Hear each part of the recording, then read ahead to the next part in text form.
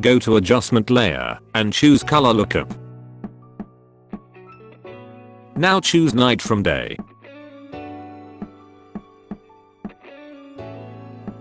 Go to adjustment layer and choose gradient map.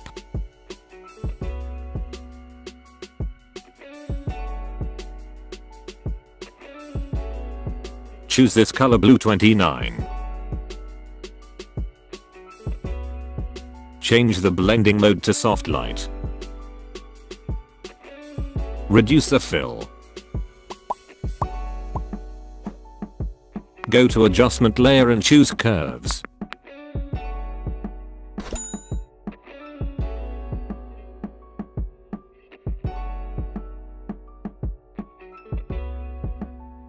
Go to adjustment layer and choose brightness contrast.